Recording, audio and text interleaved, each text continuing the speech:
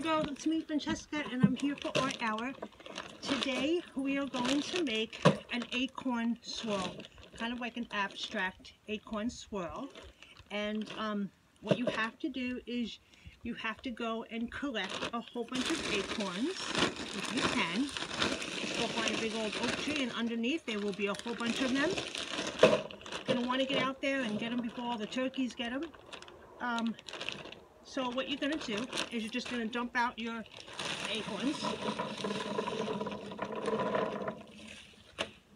And then how we're going to start is you're going to take one of the acorns, one of the acorns that has a cap, and we're going to put it down right here. It's going to be sideways, right in the middle of your spot where you're going to make your acorn swirl. I found this wood. I'm in a playground. I thought this was a perfect spot to put all my acorns and my swirl because it will hold them up.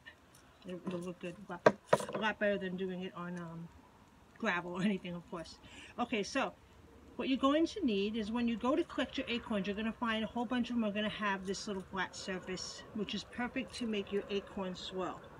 And what you're going to start is you have the one that has the cap in the middle. You're going to take your second one and you're going to put it like to the right of the middle one, the middle acorn, that's the beginning of your acorn swirl.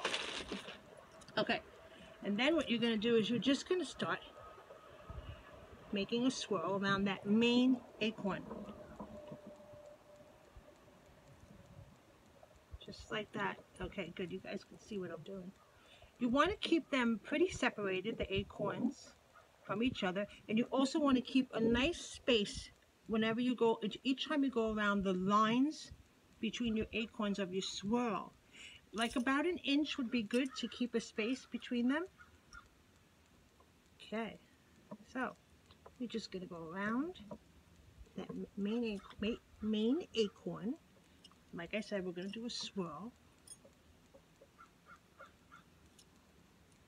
It's very important to keep that separation from each of them because it took me a couple of times to make the acorn swirl because first time it was like, it looked like a whole bunch of acorns just together.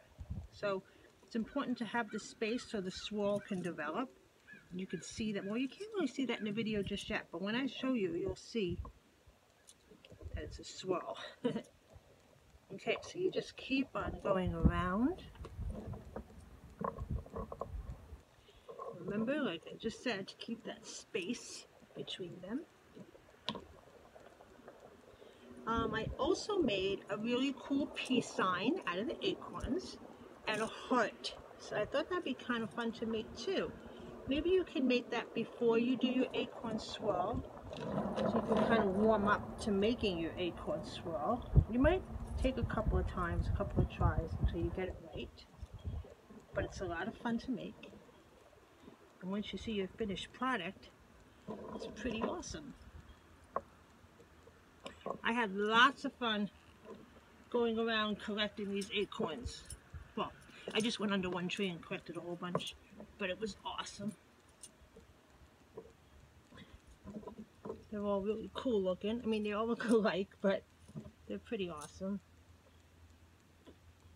Not like I gotta go a little further than that. Okay, also, I was thinking for the future, maybe one of our next art hours, we could somehow color these acorns and then do an acorn swirl and a peace sign. I think that would be pretty cool.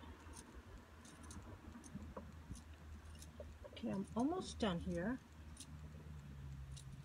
I'm going to show you what it looks like in a minute. And in the comments below, like I said, I'm going to have the peace sign and the heart made out of acorns and another acorn swirl that you will see in the comments below. Just a few more.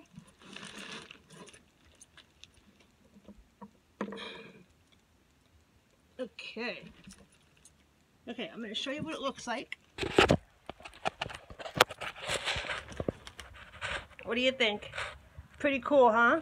Lots of fun to make. And like I said, I'm going to show you in the comments below the other ones that I made, and I really hope you enjoy doing this and having fun collecting them. And hopefully the next art hour we'll be doing this with different color acorns. That would be pretty cool. All right, peace. Have a great day. Bye.